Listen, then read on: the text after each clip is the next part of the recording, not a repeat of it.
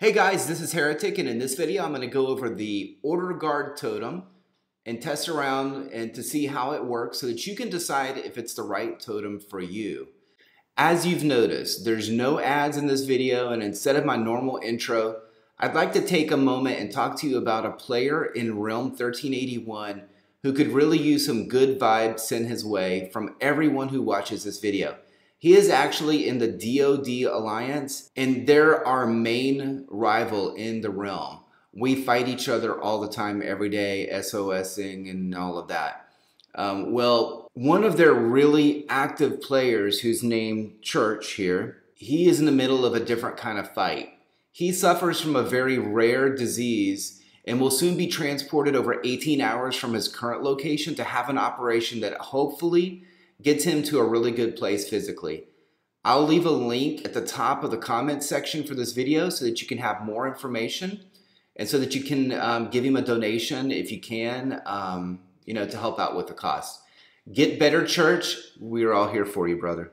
All right, so let's go ahead and get started. So I've been using the flame hammer, and I'm going to show you here. So I've been using the fire totem now and the flame hammer effect here for the last week or so, and it's been really good. I do really like it, and I'll have another video specifically on that totem. But because my actual weakness in the game is my front line, I decided to go ahead and switch over to the Order Guard totem, but I haven't used it. So I wanted to switch over, buff it up a little bit, and then use it during this video so that you can see how it works, at least with my configuration. I have heard from a lot of people that if you have the Athena's Aegis, the shield artifact here, go over and look at this. If you have the Athena's Aegis and you combine that with the Order Guard totem, you get the Aegis fires off at the beginning of the fight. And then when it wears off, it's about the same time that the Order Guard totem takes effect.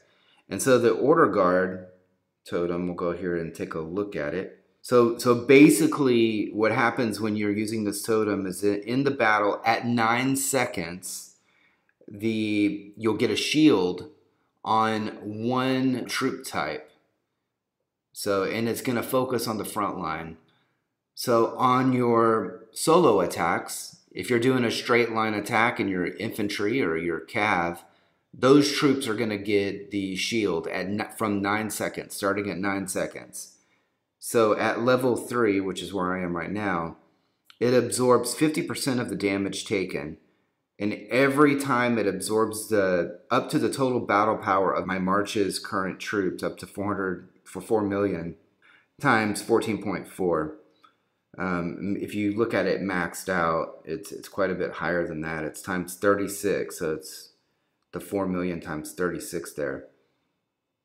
And then as you rank it up here, an interesting thing is that skill level 6, it will, after it wears off, you'll actually get a heal on troops.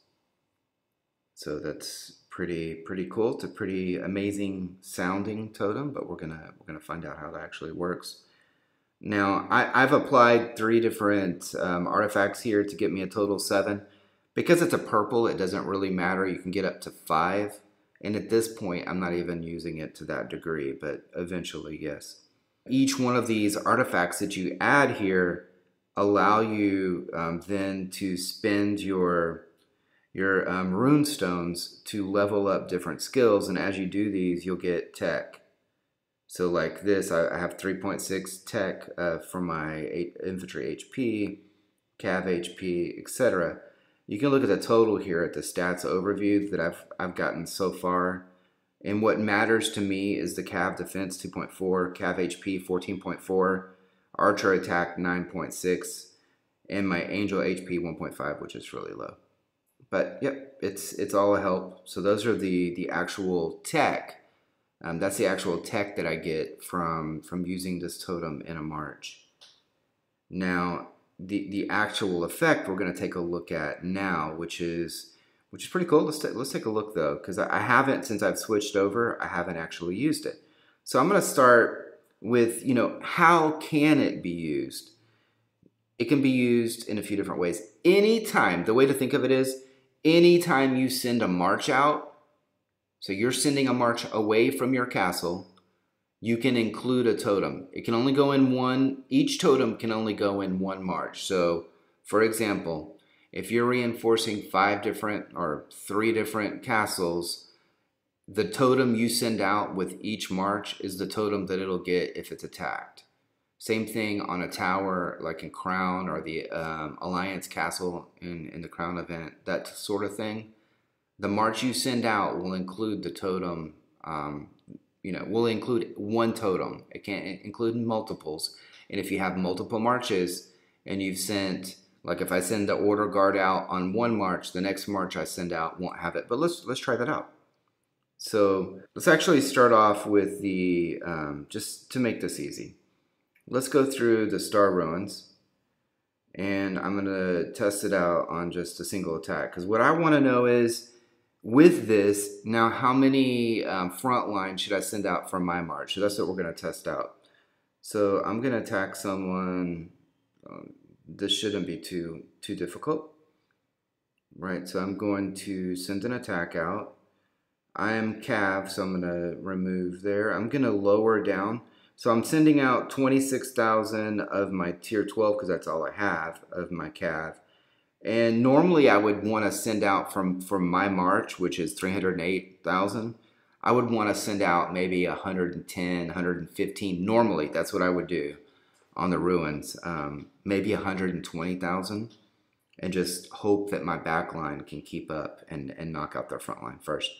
But with this totem, I'm going to send out less. I'm gonna send out like a lot less and see what happens.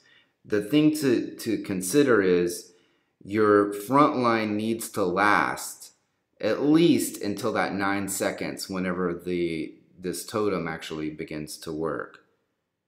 But I think I can do it here, and I want to send out enough of my angels to help me win this. So ideally, I would have a ton of angels. So I'm going to send this out.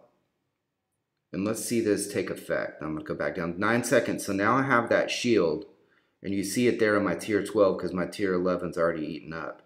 And now look at that. Tier 12's not taking any damage until it wears off. Alright, so there it was a 19-second fight. Let's try it out in another place. Let's try it out in a PVE.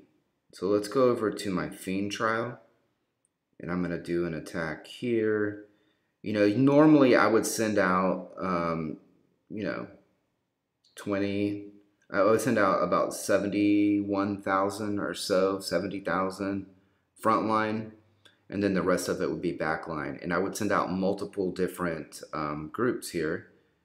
And I don't want to do that because what I don't want, ideally I'm going in a straight line on things so that when that shield happens, that it covers me. And actually, you know what I'm going to do? I'm going to go ahead and set up multiple in here, multiple frontline, so that we can kind of watch this work. Right, so I'm going to do this and this, and I'm going to fill in the rest here with these guys. And let's check this one out. So it should happen at 9 seconds. So I want my front line to last the 9 seconds, and it did. And now my tier 12 here has the shield, and he's going to hold. Oh, he's still taking some damage, but not as much. So he held on a little bit longer. Now he's back to my 11. So this should be a pretty good fight. And we're able to tell here, like on damage on Fiend, how did I do compared to when I was using that flame hammer. So this will be kind of interesting. So a lot less. So it looks like for Fiend that my my actual using the flame hammer, I did 2.6 million. Is that right? No, 26 million. And when I'm using the shield, I'm only doing 16 million. Let's try another attack here. And let's reduce just here. Let's put this even lower down here. Actually, let's bring it up a little bit. Let's bring this up to like here. So the total's kind of close to what I was doing before. And then bring this guy down, this guy up, and fill in. And you fill in here because you want to distract that fiend monster as much as you can. So let's see. Let's see who gets that shield at 9 seconds. Okay, so now my tier 11 Cav has the shield. So let's see if this works out any better. Okay. Lasted a pretty darn long time to allow my backline to do more damage. I think this is going to be a better report. Let's see what happens. Could be completely wrong. Nope, worse. Huh, interesting. So for PVE, all things considered, it looks like that flame hammer is going to do better. I'm sorry, I'm going to click this, pick up these guys real quick because I hate for that to just sit there. All right, so let's go over and do some actual PVE. I mean PVP, because in PVP, I am going to send a straight line out. And this time I'm going to send a lot less front line than I normally would, and I do have a target. And what I'm going to do, because people know my position, the way I like to do it is be able to have a little bit of a surprise advantage here. I have a target. He may have already moved off his troops since my friend already scouted him. But here we go. And we'll see what happens. All right. Here we go. Out of respect for church, I'm not going to attack DOD on my SOS attack. Alright, so I am going to go ahead and do this. I'm not going to apply my SOS until the battle actually begins, just in case he doesn't have all the troops that he had before. Okay, so I'm going to get rid of that, and I'm going to go... I can't go straight line, but I'm going to go a lot less front line. I'm going to go down like here, and I'm going to flood in that back line and have just enough here for my, to fill in with some angels. I could have sent more angels, but we're good. All right, so let's go ahead and send this attack out. Let's see what happens.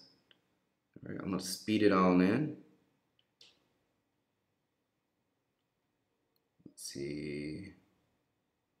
Yeah, he's got all of his troops, it looks like.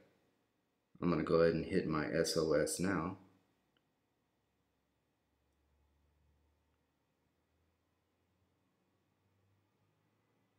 All right. You could see that shield kick off. And we'll take a look at this in the battle report. Now I'm going to go ahead, just as a common thing that you would want to do, is go ahead and put on some kind of a PP shield. I'm going to do a 2-hour. And confirm that I actually have it. I'm good. So now I'm safe. Alright, so let's take a look at that actual attack. So it didn't kill, you know, a ton, but he did have 418,000 troops out there. He lost 175,000 wounded, and he lost 27,000. I had 9,700 wounded. So what we'll see is we'll do a follow-up attack. I'm gonna go ahead and do it now, before he moves off of that. And I'm gonna go ahead and speed my troops home. All right, so now I'm gonna send out an attack, and it's gonna be a little bit different. All right. So now what I'm going to do is I'm going to get rid of this. I'm going to lower this down again. Pump this up. Give myself as much as I can. I don't know how many low-level troops, you know, front line I have, but there's some 9s, 3 8s, 11, D26. Ideally, I would have a few thousand here to kind of help me. And the reason I want to do this is I'm going to lose a few troops, but I want those troops that are lost to be my little troops. I don't want to lose my good troops. I want to lose troops that I can easily replace. Alright, so the fun part here will be filling this in without going over. Alright, let's see if we kept them. It looks like we did. Nope. Alright, let me go down a couple thousand here. Hate to have you watching me struggle here with my numbers. Alright, that's close enough. We're sending this guy out.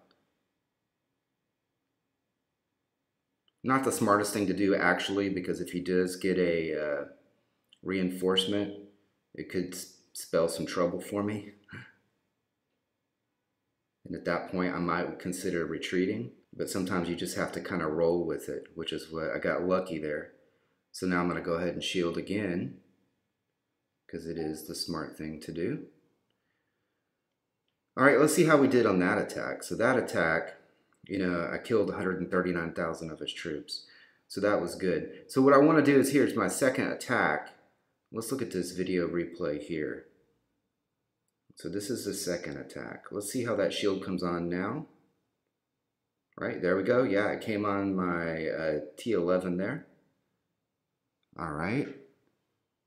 So yeah, that was super helpful because it really prevented any other losses in the attack. So that went really well. Let's see how that first one went. And see, it randomly, because I'm using 2 different front line, it's going to randomly pick between my tier 12 and my tier 11 here. And so you'll see right now, it applied, it went to my tier 12 on the first attack. So you see that tier 12 is kind of hanging back. He's not really taking much damage at all. My tier 11's taking a little bit more. Alright, so that went really well. I do like the shield because, look, I didn't go with as many front line as I normally would because of that. Because what I thought was that shield to help me protect my, my back line and protect my front line long enough for my back line to take care of the rest. Because I'm sure my stats are pretty decent here in comparison, probably. Yeah, and that's the reason. I mean, when your tech is much higher, it makes it a lot easier. So there we go on the you see the PVP effect there with the Order Guard totem. You see the PVE effect, and you know, we saw that. And you saw what would happen within the actual Star Ruins. The Star Ruins is what you should use to test everything, honestly. You can get, you know, 3 or 4 different attacks a day, and you can try different formation combinations. And the same thing now goes with your totems. You know, what's the best combination for you? You can replace, you can change the totem that you use once every 7 days. So, and you can only have, you know, one of each, 1 purple, 1 blue, 1 gold. And when I say replace, what I mean is, so I have all these skill points spent here where I've used all of the rune stones to level up. I could also have a blue right now. I could put in a couple of my artifacts. I could go through here and find like this one, confirm I'm not using it, and then I could slowly raise up here. And these skills, by the way, would apply to my to when the march goes out as well. And if we look, if I send out marches, so if I send out a march to attack this guy, And let's go out further away, so it'll make it a little bit easier to kind of understand this. And I want to see, because I haven't actually even looked at this, but let's say I attack this guy over here and I'm sending out that totem, right? So the order totem is out. Now I want to go and I want to attack this other monster. The totem's not there anymore. So if I had a blue totem or an orange totem or another totem, I could use it in my second march. So whenever you send one out, so if I recall this, get him home, and then let's watch this. So you would have to have 2 different totems actually awakened. So I'm not going to be able to do both of these. I'm not going to be able to do both totems right now.